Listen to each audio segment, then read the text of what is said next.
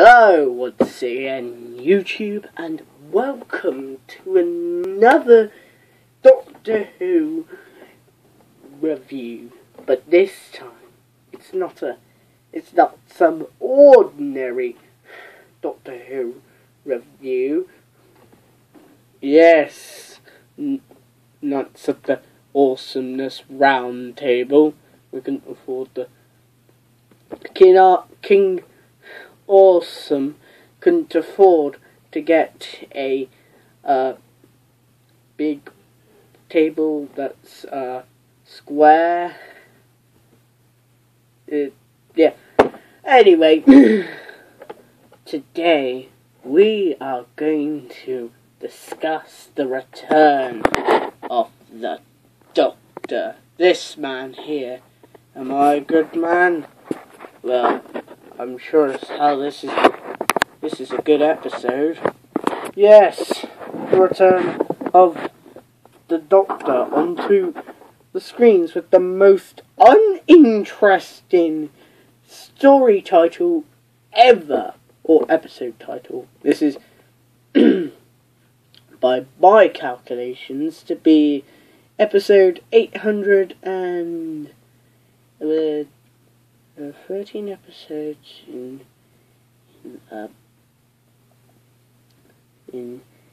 series 8, so that makes okay then 13 episodes in series 9.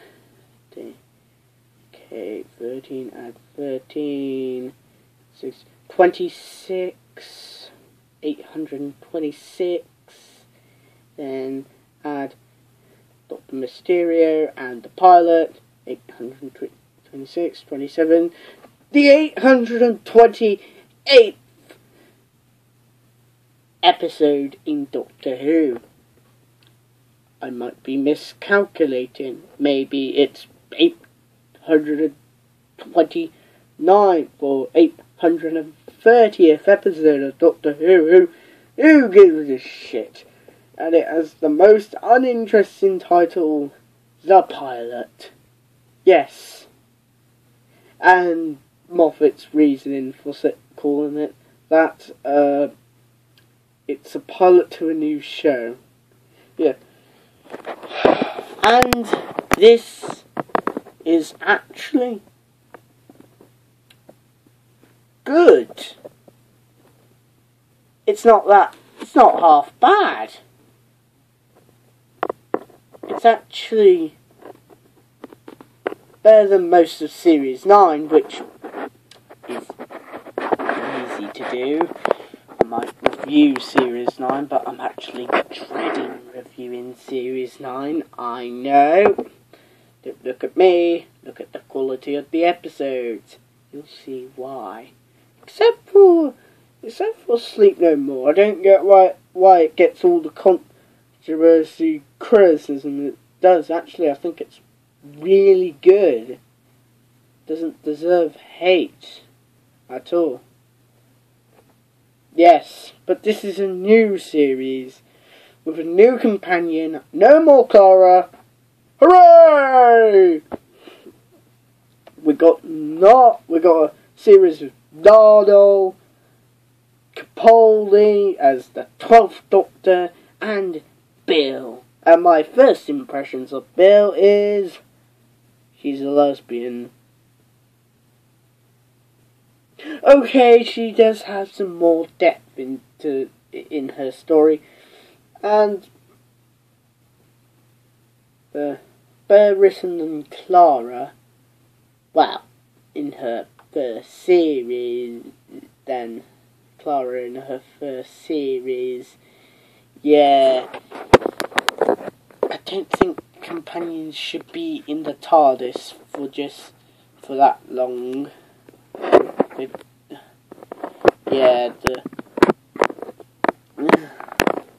And yes, this is what greatness feels like. I feel like that they did need that break, because Moffat was was getting a little bit tired and their creative energy was draining, as you can see from the quality of Series 9. It kind of went down the toilet, it did. And yes, this is a Dalek episode. It features the Daleks, but the Daleks, weirdly for me, I'm usually complaining that the monsters aren't in the forefront, whilst this episode's main monsters, which are I'm gonna call them Midnight Creature and Flood hybrids. Yes, they're a hybrid between the Midnight Creature from the Tennant episode Midnight and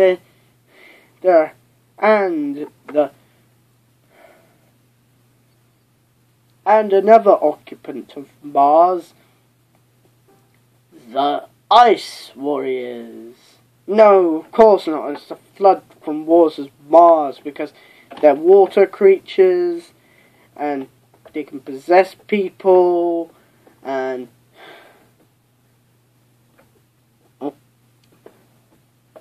but also they can imitate people's voices. Not in Predator way, but in a way of, not in the way like they do in Predator, but in the way they do in Midnight, which is imitating what the person is saying. Yeah. And Nardole gets the Fifth Doctor's sonic screwdriver, which was blown up by a tech trap. So I assume Capaldi, no, not a tech trap, get your facts right, a pterodactyl. There's a considerable big difference between a tech trap and a pterodactyl. Yeah.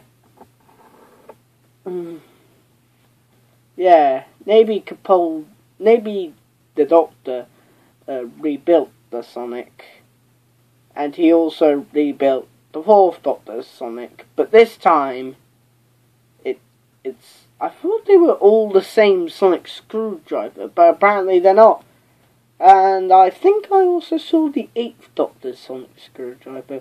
Also, he has a picture of River Song and a picture of Susan, and he's acting like Susan died.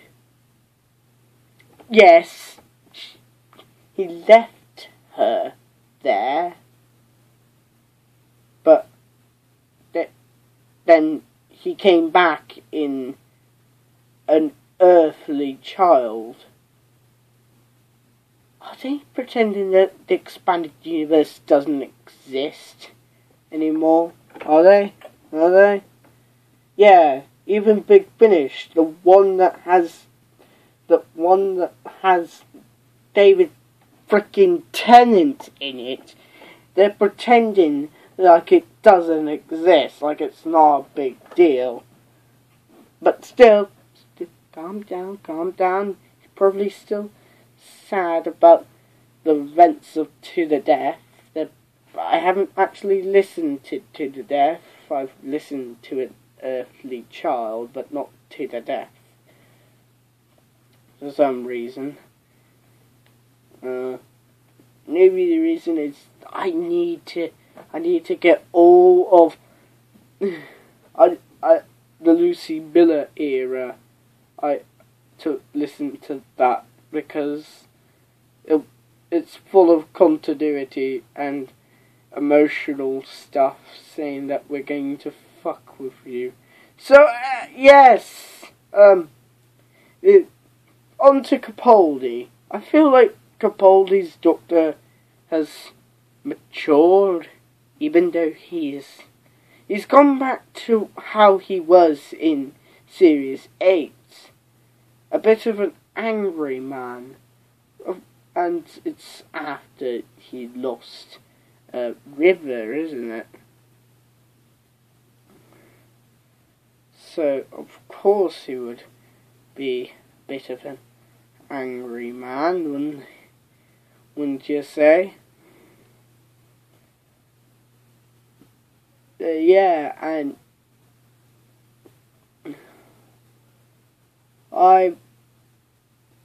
he felt more mature, like he's there. He's now better. And of course the Daleks, they were there. They were very threatening, and we got to see the Movellans again, even though their name is never said. Who are those people? That's not important, because we haven't established the Movellans in New Who continuity, as Cody W1 would say, because he says that New Who and Classic Who are very different entities, and he's right. Quite right. Yeah. But this episode draws it in with the modern sensibilities of today. Like, they wouldn't really get away with a lesbian. Like, they would never get away with a lesbian on a TARDIS, and they're playing things cool. Like, hell, they even went to Australia for a bit. Playing Australia cool. They're known for being really subtle.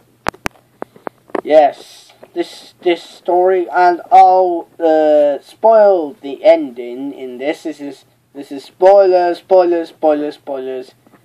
Bill decides to go with the Doctor.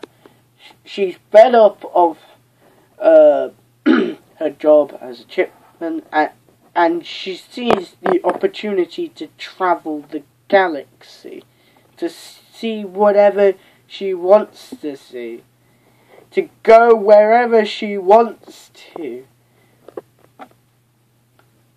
She sees that with the Doctor, and she's seen the monsters that the Doctor deals with. She's seen the water menace, the underwater menace. That episode is one of my guilty pleasures. Yeah. But she still wants to. And the Doctor sees that, and he's just so amazed that she wants to explore the universe. Because this is probably the only episode that we're actually going to see her daily life. Let's be fair. None of the stories in the following episodes are set in where she lives. They're all set. Just excuse me as I attempt to save this video. They're all in other places that are not modern day England, which is a good thing, you know. Good on you, BBC. And there's also an episode there's a story that I'm excited for, which has the middle part is called Extremis. Now, it has nothing to do with the Iron Man storyline that was in. But I feel like this series is having a more horror tone, because some of the bits in here, they kind of remind me of horror movies like Stephen King's It, and they also actually get me with the jump scares and actually terrify me. I know! New Who scaring me. What a surprise. Yeah. This episode is good. And the coming soon trailer shows us the John Sim Master and the John Sim Master. Outside of that revelation, Ice Warriors and Mondasian Cybermen! Hold on.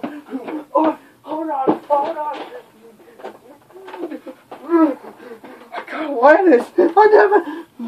I haven't wear this little timer.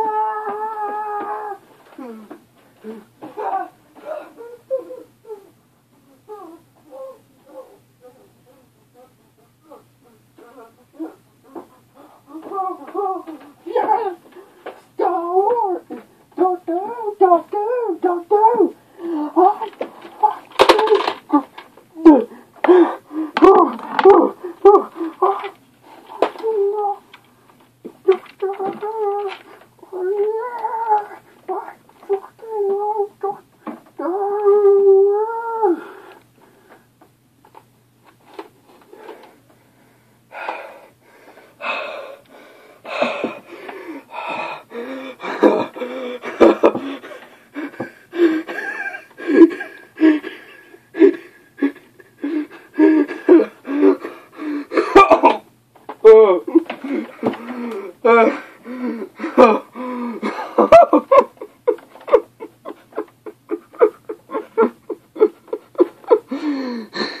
I'm sorry. I've gone insane. What am I doing my life? Masturbating into a Dalek. I'm like Rich Evans now. I'm an overgrown man-child with crippling depression and diabetes.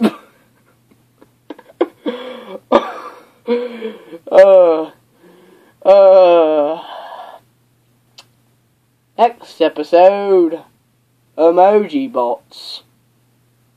Good lord, this is gonna be cringy. But hold on, it's gonna be scary again. Obviously, that these guys were in it. To be fair, what? There's one question that wasn't answered in this story. Where were the previous models for the Daleks in this story? Where were they at? Guess they were scared of the Movellans because their ass got kicked by them. Okay. I'll see you in the next one. Bye.